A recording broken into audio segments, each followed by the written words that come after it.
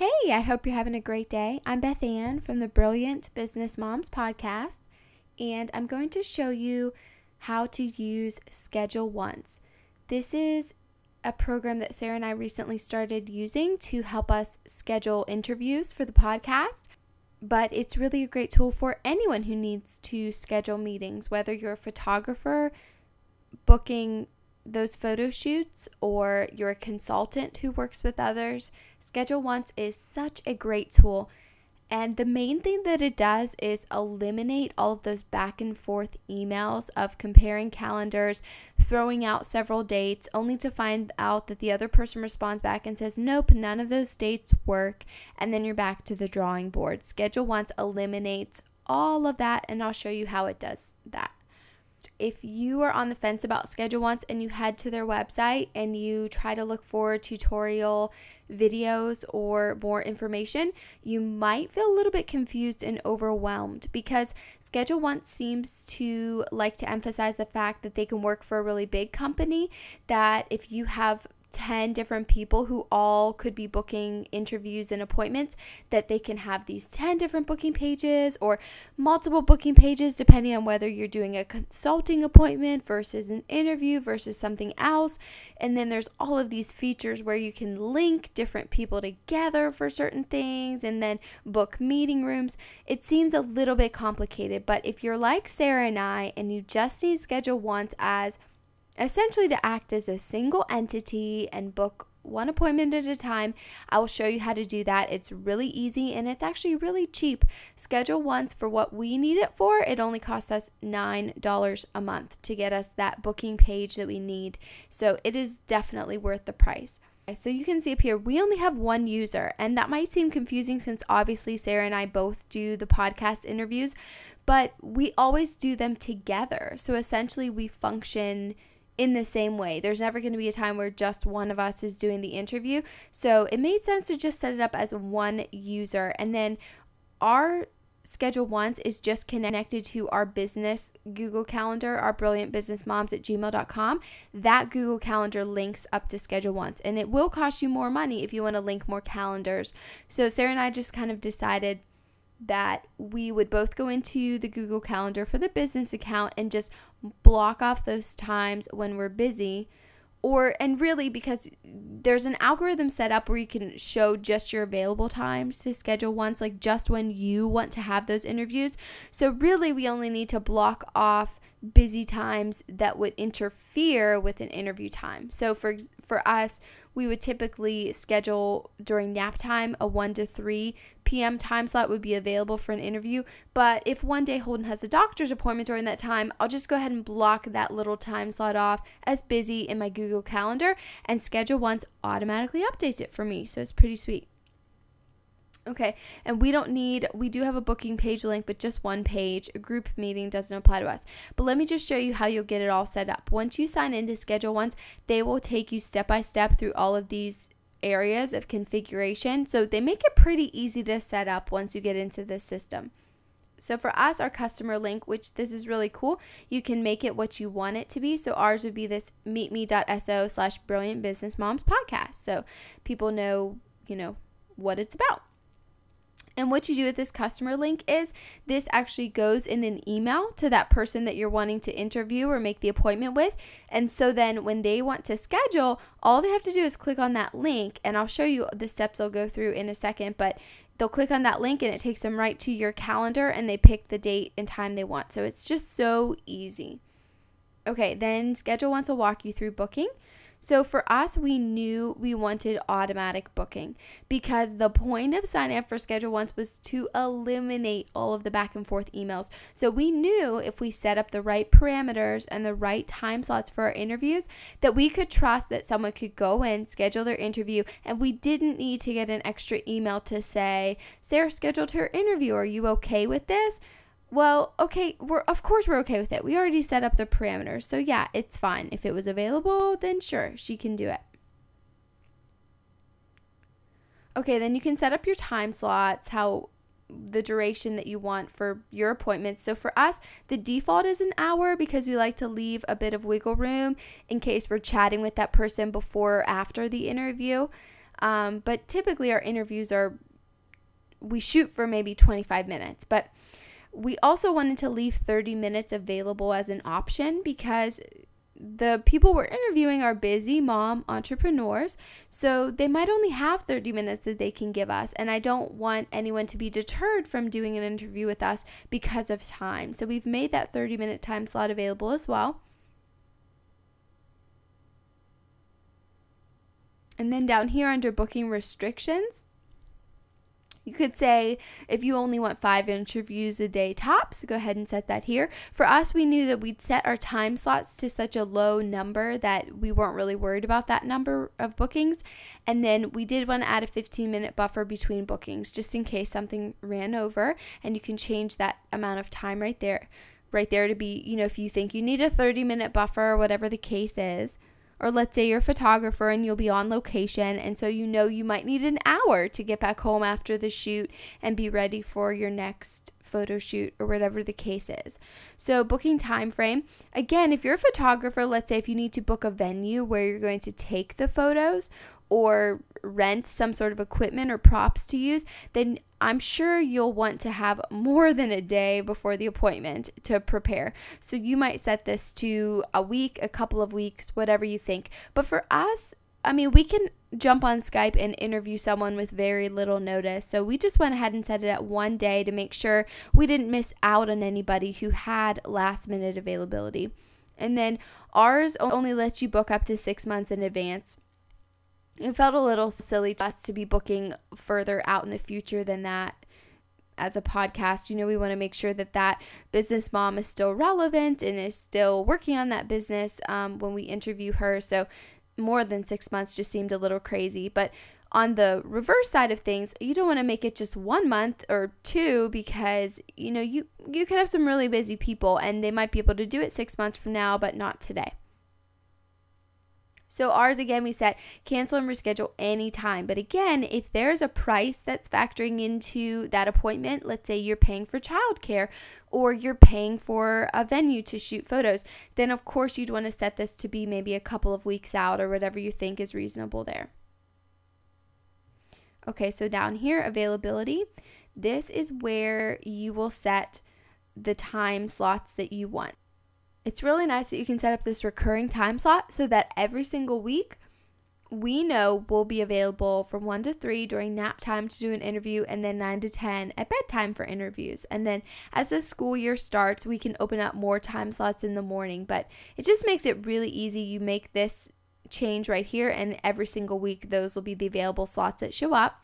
And then in here, you can edit by date. If there's a certain day where, again, you're on vacation or busy for whatever reason, just go ahead and mark that all as busy. And I'll show you real quick how to come in and edit. It's really pretty easy. Okay, so green would be my available time slots. If I wanted to change that, I can just click and drag and remove it and say, nope, I'm no longer available then. I don't want to do that though. I want to leave that in, so I'll cancel that out.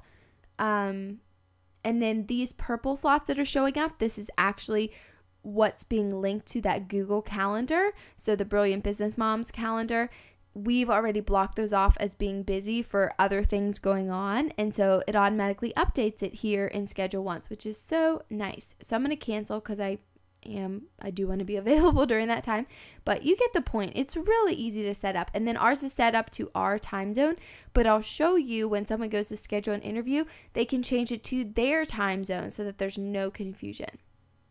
So calendars, again, this is just where you say that what you're linking to. So ours links to that Google Calendar. And if you wanted to add more calendars, you could, but it will cost you a little more per month to do that.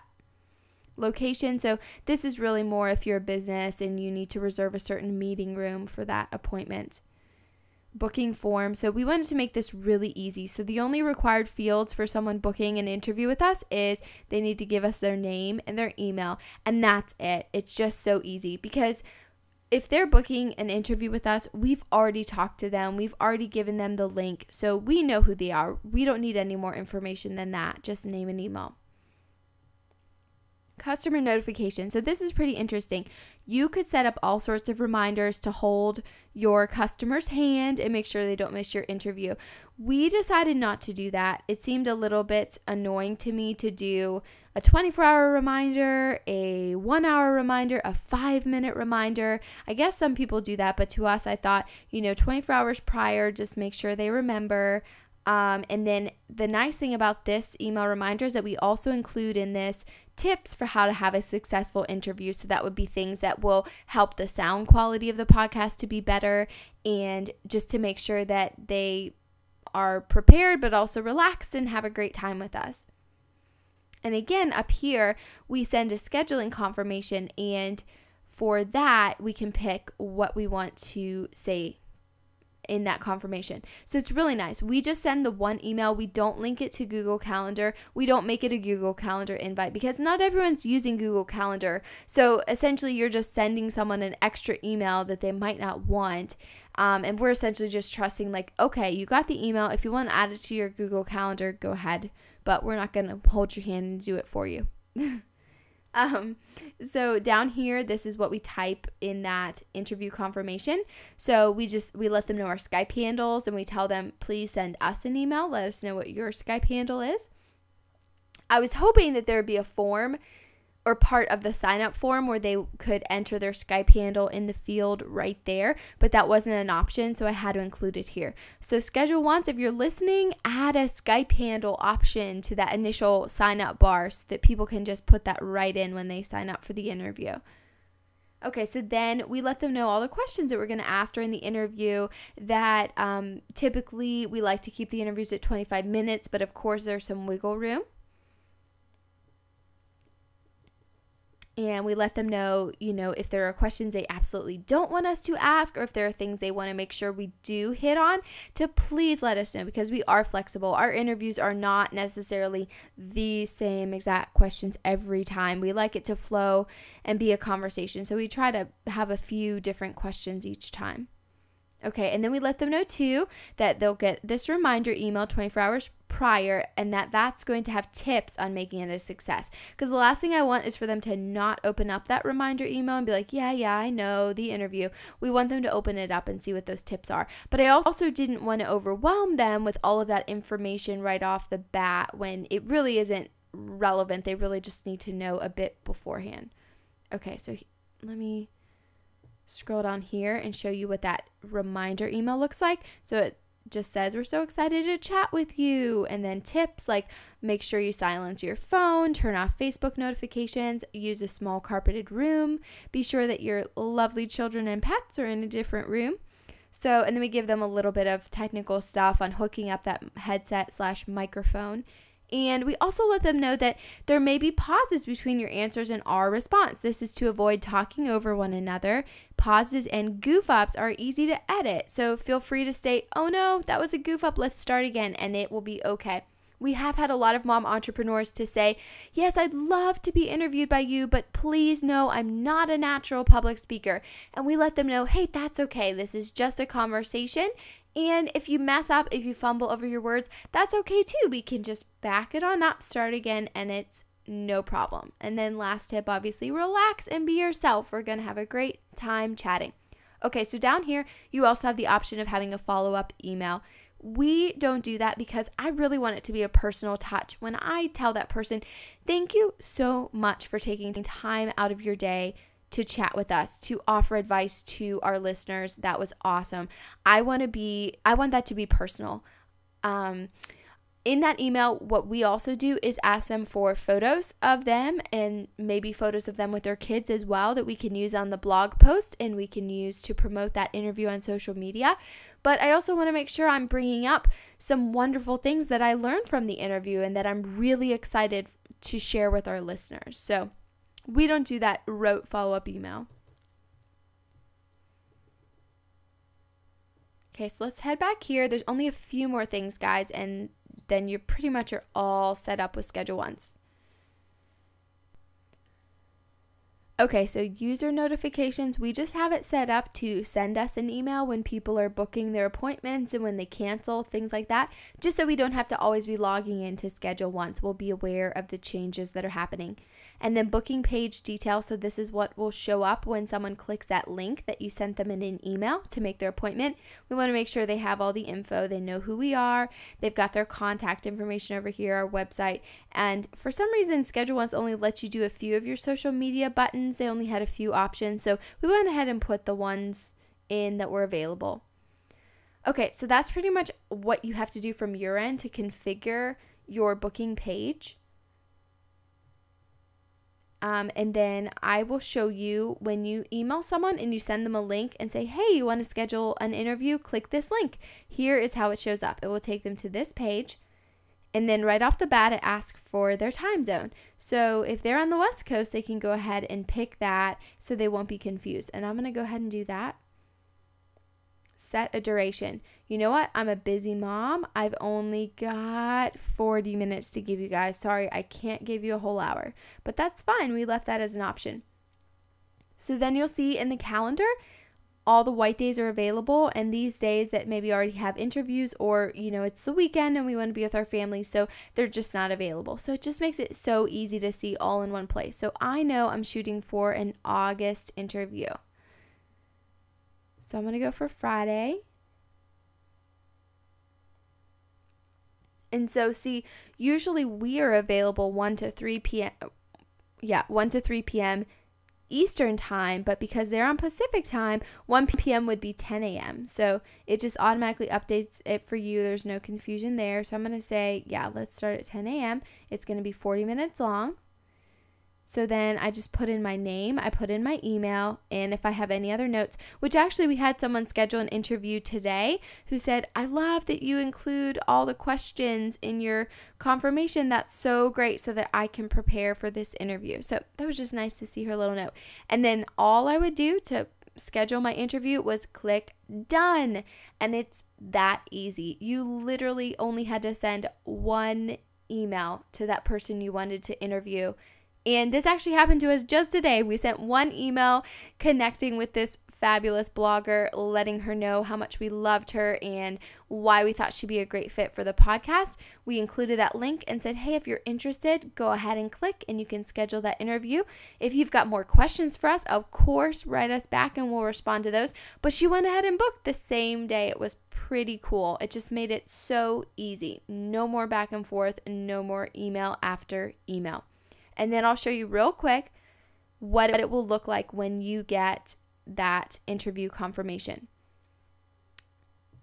So it'll send to me that Sarah has made a booking, and it'll tell me the date and time here. And then it'll let me know what that text is that we had sent to her. So I can kind of look over that and make sure, yep, that included all the relevant information that we wanted to share with her. And that is it. That's how easy ScheduleOnce is. If you have any questions about ScheduleOnce or really anything at all, you can email us at brilliantbusinessmoms@gmail.com. But I hope this was helpful to you, and that if you have a business where interviews or appointments are required, that perhaps you'll consider using ScheduleOnce to make your life a little bit easier. Thanks so much for tuning in, guys. We'll catch you later.